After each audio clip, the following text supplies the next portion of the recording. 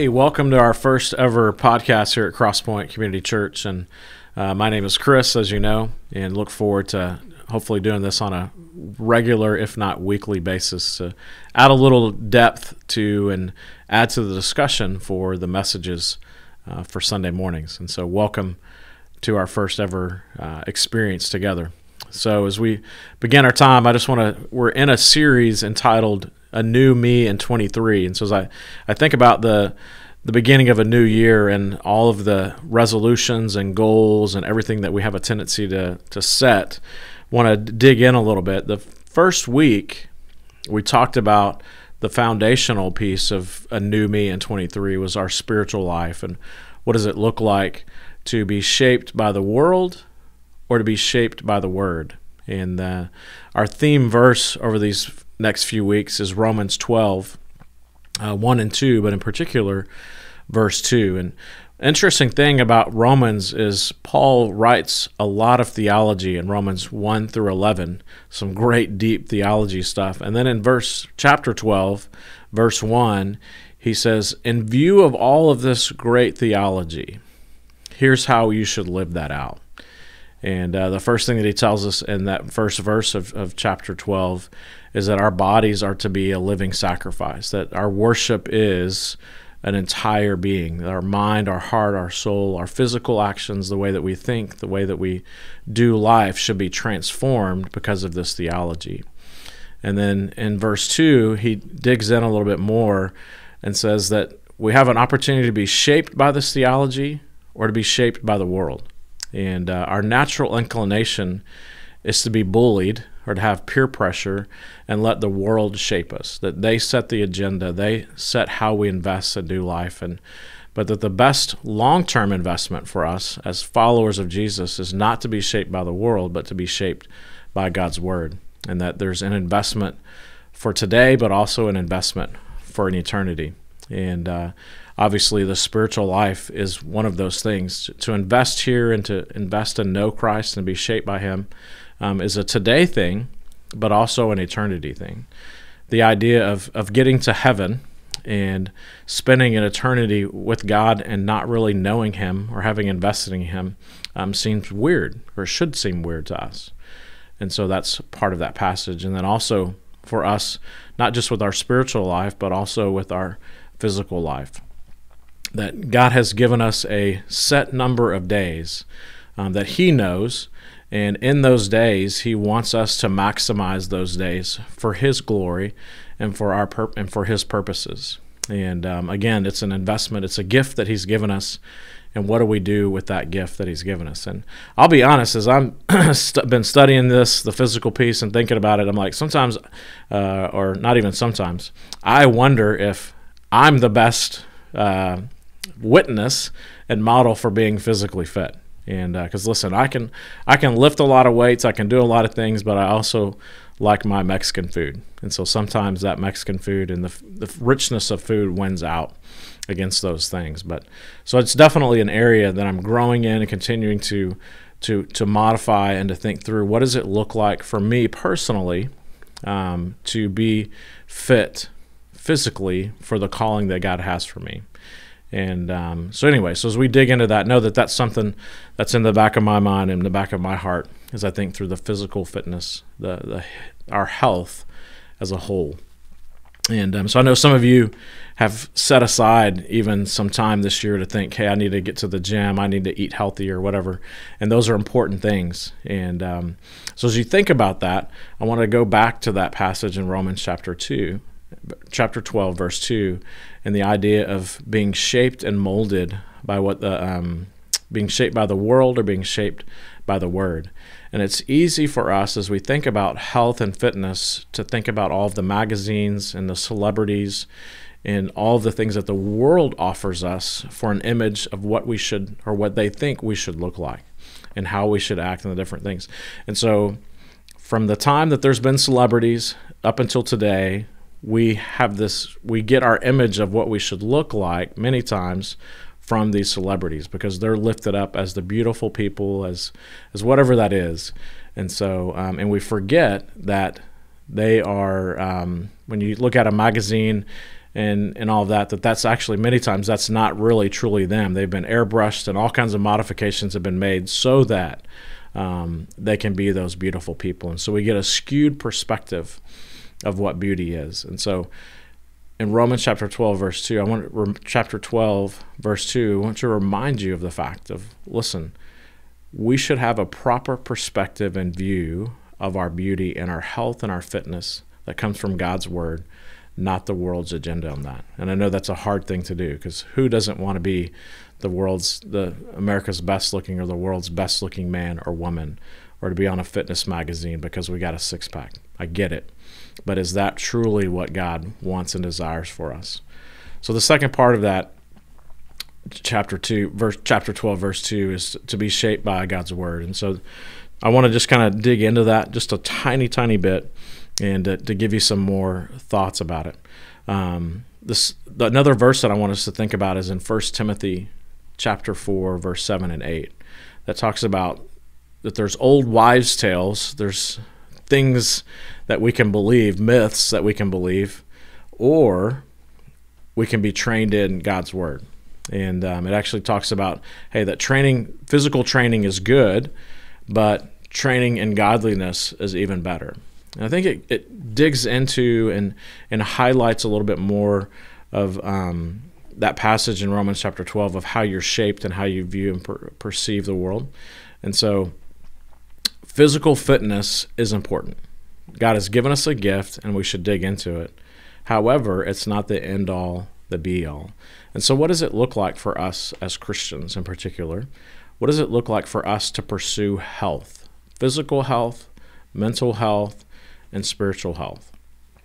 And as we think about that today, what does it look like for us to choose to be healthy?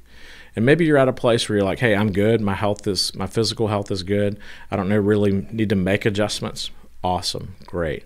But I think most of us, or many people, come into the new year thinking, hey, I need to make some adjustments. And so what does it look like for you to be able to do that? One, keep things in proper perspective, and not use the magazines, not use TV and any of those things to set the agenda for us.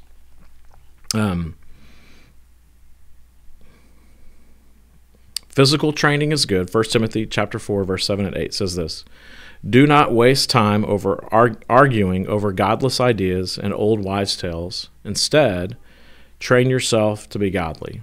For physical training is good, but training for godliness is much better, promising benefits in this life and the life to come. That word there in 1 Timothy chapter 4, training, is literally gymnasium. We get our word gymnasium from it. So there is benefit to going to the gym and doing the exercises and doing those things correctly and well for an end purpose of being healthier, so that as you get older, as you have some goals of things that maybe you want to do, that you're intentional about that process. The other part of that is that sometimes we just go in without intention and purpose. There's one of the things that I love about seeing people in the gym at the beginning of the new year is people trying out machines for the first time and doing weird things on machines that they shouldn't be doing, and actually could potentially hurt themselves because they're on machines and exercising and doing stuff and not really asking the right questions. And so for us, what does it look like as we grow in our physical fitness? What does it look like for us to grow deeper in our physical fitness and to ask the right questions, to find people that can help us? And so one of the principles that I want you to get this today is that we need to move forward in our physical fitness, but we also need to be intentional to find somebody that can help us. So maybe that means going to the gym and finding a trainer that can help you at least get you started and make some good decisions there. And then also maybe for some of us, it's the need to talk to someone who's a nutritionist and make some different choices and think about the ways that we can see food and treat food differently. Also, we need to talk to our doctor and to see what our doctor recommends and make those decisions as well. So the doctor can help us with, hey, maybe you need to do this for your exercise regimen, or maybe you need to think about this in your eating. And then one of the other things that I believe is also important, besides intentional physical stuff, talking to your doctor and all that, is also sometimes many of us, we need to talk with our counselor or talk to someone close to us and be able to talk about what does it look like, and what does it look like for us to be physically healthy, and what is our motive for getting healthier. And that sometimes that the motive for that is not the right perspective, that we're thinking about, hey, we want to look like this, and we gain value, a false value, from how people perceive us and look at us, and that's our motive. And that's a short-term motive. That actually is a myth, that we'll have more friends the more beautiful that will be. So this morning, today, as you think about this idea of growing in your faith and how your physical fitness applies, I want you just to think about, what is my long-term goal? Does my current physical fitness keep me from doing the things that God has asked me to do? So can you, if God asks you to go and climb a mountain to share the gospel with someone, could you do it at this current level? Maybe, maybe not.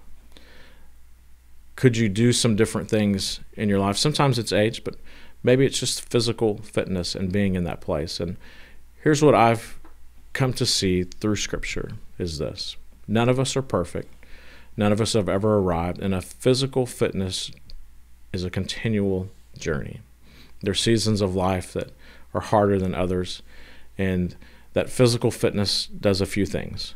It helps us with, one, it helps with our physical fitness, feeling good, stretching, all those kind of things. It also impacts our mental health, our emotional health, that it helps us fight off anxiety and depression. It also helps us be able to even make better decisions about the foods that we eat and things like that. So there's some positive things that come from us pursuing physical fitness. Again, think of it as a long-range goal, not as a man, I gotta solve my physical fitness in a week or a month. It's a longer-term thing, and I know our natural tendency is, and our culture is, that we want instant gratification. So if we take this pill, or we get this part liposuctioned out, or whatever it may be, is that will solve the problem. But there's long-term benefits to us pursuing a regular habit of physical fitness. And one is, it just helps your heart. It reduces the risk of heart disease, and that's obviously a good thing. Reduces the risk of obesity, reduces the risk of diabetes and the things that come with that, just from regular physical exercise. It improves our physical health, our mental health, our emotional well-being. And here's one of the things that I want us to get, is that this is a place of stewardship, that God has gifted us with the spiritual life and spiritual health. He's gifted us with emotional health and physical health as well, and also with finances. And so just as we talk about stewarding the finances that God gives us, we should also think about, how do we steward the physical health that we have? That this is an important piece to our life, and it's important, one, for ourselves, but also can impact your witness and the things that God has for you. And so as we think about our physical health, I just want to challenge you. Don't get caught up in the world's perspective. The magazine life, the filtered life that the world presents, it has a tendency to bully us into thinking, I have to look like this, or I have to be able to do these things, or whatever that is, that makes us think that we're not beautiful enough in God's eyes. Whereas the Scripture tells us God created us, and it says everything He created was and is good, perfect. So when God made you, He didn't make junk. He didn't make leftovers. He made perfection in His eyes. He knitted you together intimately in your mother's womb. And so that my prayer is that as we consider how we view ourselves, is that the mirror that we use is not the mirror of the world and the magazine filtered life, but the mirror that God presents to us, and that our physical health, that is, He sees us and loves us and views us as perfect creation of His. Now, we live in a fallen world, And every choice that we make has consequences. So even if you eat a burrito today, there's going to be consequences for that. Just as if you eat a salad, there's going to be consequences for that. And everything that we take in is an investment. It's an investment in our life and in the way that we live. And so as you think about how God's created you, use the gift, steward the gift that God has given you well. Over these next few weeks, we'll continue to think about this idea of a new me in 23. And here's my challenge for you as you think about your physical health. Make a plan. Don't beat yourself up over it if you don't go to the gym or if you don't walk or whatever you choose to do to grow in your physical health. But make a plan. Tell somebody that you love and trust and do your best to stick to it and to see the rewards and the fruits of your labor of sticking to it for the long haul. You can have a new me in 23.